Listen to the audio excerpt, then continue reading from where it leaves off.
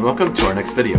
In this lesson, we're going to actually work with our repository and make some changes and get them out to the remote. So we're going to learn a few commands, or review a few commands if you already know them. But essentially, if we did a quick ls-al, we can see that the only thing that we have here is a license and the README.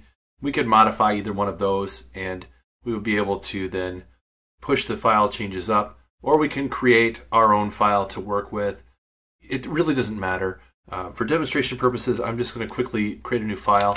I can do that with the touch command, and we'll just call it anyfile.txt.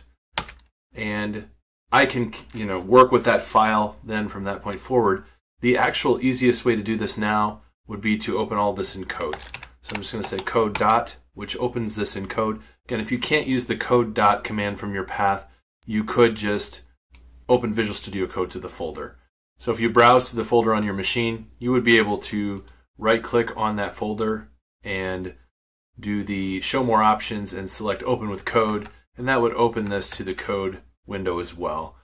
Or you could just open Visual Studio Code and browse to the folder. Either way, it doesn't matter. So you make some changes. So this is a new file that I've changed. Now obviously this isn't code, but at some point you would. Now I could go back to the bash command and run it from here. However, once I'm in code, it actually is a little easier at this point to just start working with the terminal within code. So I'm going to open a new terminal inside of code, and then I will switch to bash here. And we'll see that I'm in the developer, C projects first repository on main there as well. So I'm going to make this a little bigger. And that should be easy enough to see for everybody. So now if I just said get status, we'll see that I have a new untracked file called anyfile.txt.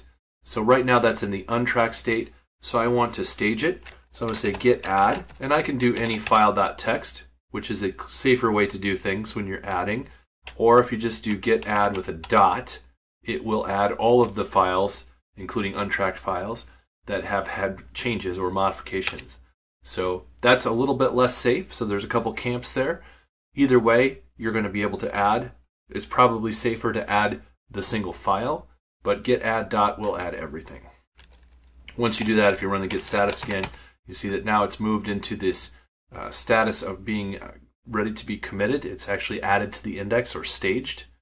And once I do that, I can go ahead and say get commit, and with -m, which gives me a message, I can say added a new file called anyfile.txt. I do my get status one more time. I see that I have one commit ahead of origin main. Use git push to publish your local commits.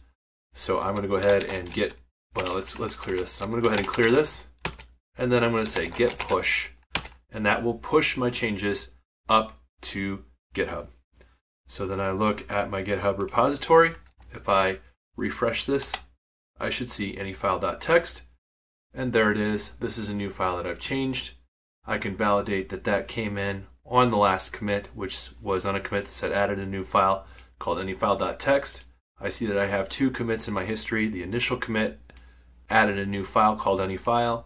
We can track these commit details over here, the SHA or the hash or the SHA-1, however you want to call that.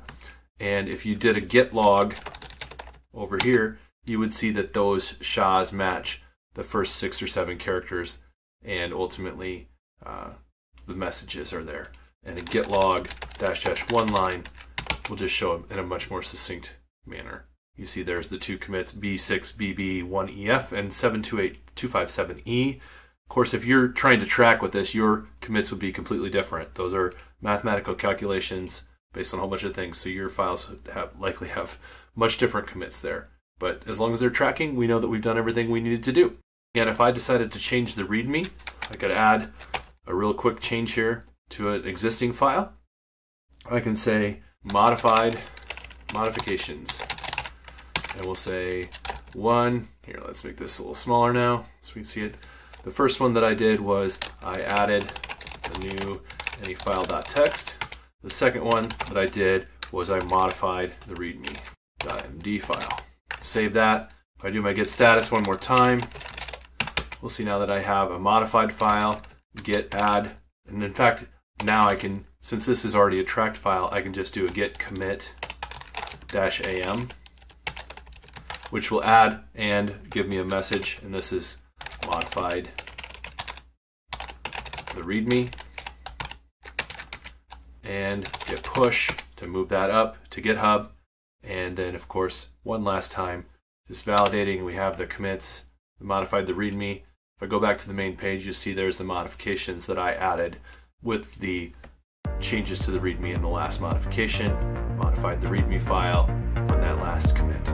So everything is tracking the way that we expected it to. We see we can add files and push them up, we can modify files and push the changes up.